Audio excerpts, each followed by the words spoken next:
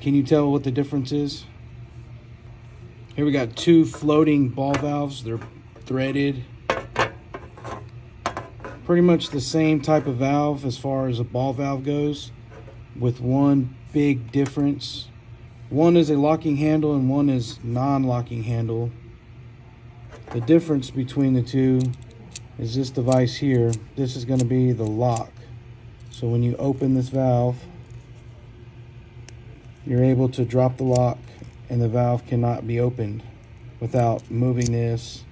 You also have the option of putting a lock here to prevent anybody from opening or closing, however you decide. And this valve here, there's no lock at all. There's no device. You can simply walk up, open it, or close it.